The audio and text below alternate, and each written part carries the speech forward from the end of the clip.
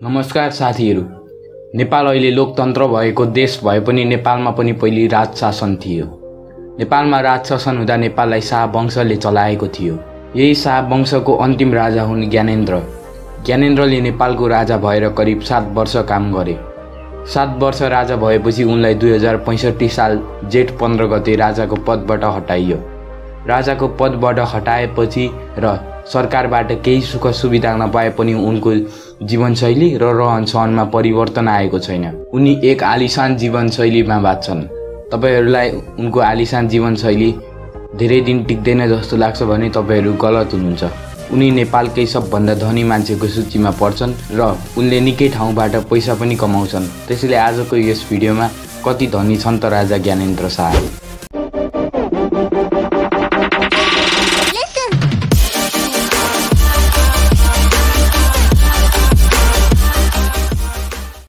साथीहरू, 2058 सालमा भएको राज हत्याकाण्डपछि राजा ज्ञानेन्द्रले पाउनुपर्ने सम्पत्तिहरू सबै नेपाल ट्रस्टले कब्जा गरेको छ।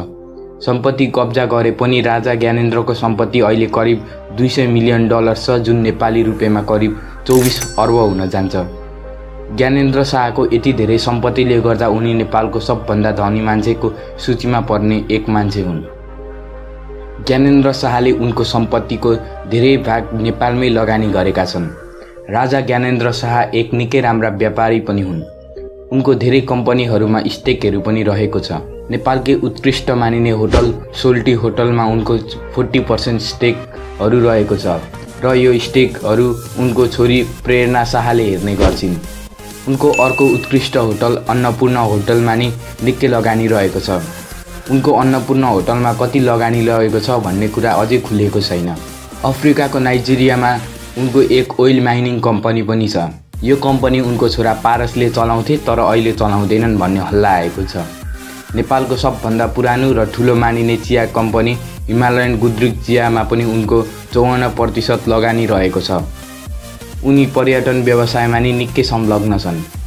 इटरीमा उनको एक फार्म हाउस पनि रहेको छ। उनको सूर्य नेपाल टोबाको कम्पनीमा पनि 39% स्टेक रहेको छ।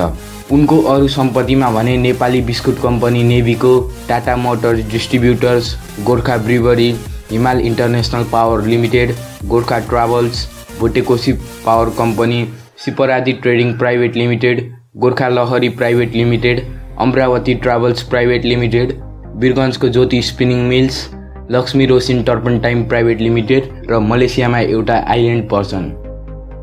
नेपाल ट्रस्टले पूर्व राजा वीरेन्द्रको सम्पत्ति खोजेर त्यसलाई संरक्षण गर्ने जिम्मा लिएको छ।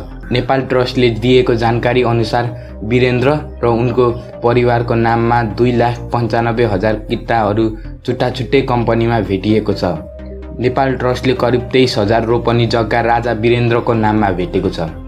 कानुन अनुसार त्यो सबै सम्पत्ति ज्ञानेन्द्रको हुनुपर्ने भए पनि त्यो सबै सम्पत्तिमाथि नेपाल ट्रस्टले कब्जा गरेको छ।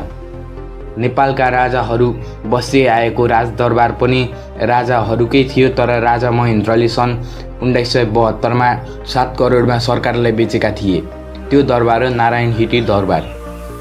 आज नारायण हिटी दरबारको मूल्य करिब $1 बिलियन, जुन नेपालीमा 12,000 करोड पुग्न जान्छ। नारायण हिटी दरबार काठमाडौँको मुटुमा 753 रोपनीमा फैलिएको छ। एक आनाकै करोड नाग्ने ठाउँमा 753 रोपनी जग्गालाई अहिले कति पर्ला, यो अनुमान गर्न पनि गाह्रो छ। राज परिवारको दरबार राजधानीको मुटुमा मात्र नभएर देशको अन्य ठाउँमा पनि रहेका छन्। त्यही निकै दरबार मध्ये चर्चित दरबारहरू हुन् निर्मल निवास र जीवन निवास काठमाडौँमा छन्, पोखरामा रत्न मन्दिर छ, चितवनमा दियालो बङ्गला जुन महेन्द्र राजमार्ग बनाउँदा बनाइएको थियो र राजधानी नजिकै नागार्जुन र गोकर्ण दरबार पनि पर्दछन्। दरबारमा काम गर्ने एक व्यक्तिको अनुसार राजालाई आफ्नै सम्पत्ति कति हो भनेर कुरा थाहा थिएन र कुन कुन सम्पत्ति कहाँ छ भनेर पत्ता लगाउन गाह्रो पर्थ्यो।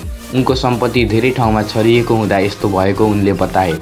राजा ज्ञानेन्द्रको यति बाहेक निकै अरू सम्पत्तिहरू पनि रहेका छन्। कुनै पुर्ख्यौली सम्पत्ति छन् त कुनै उनले आफै कमाएर जोडेका सम्पत्तिहरू पनि छन्।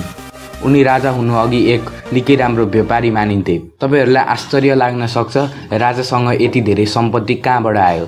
240 वर्ष देशमा शासन चलाएर यति धनी हुनु ठुलो कुरा होइन। ज्ञानेन्द्रको सिपरादी ट्रेडर्स नेपालकै सबभन्दा बढी कर तिर्ने कम्पनी पनि हो। नेपालकै ठुलो कम्पनीमा पर्ने एनसिएलले कर छलिक गर्छ, त्यही पनि राजाले कर तिर्छन्। यसले राजाको देशप्रतिको माया देखाउँछ। भिडियो हेरिदिनु भएकोमा धन्यवाद। च्यानललाई सब्स्क्राइब गरिदिनु होला र छेउमा रहेको बेल आइकन दबाउन नभुल्नु होला। भिडियो लाइक गरिदिनु होला र आफ्नो विचारहरू कमेन्टमा लेख्नु होला। धन्यवाद।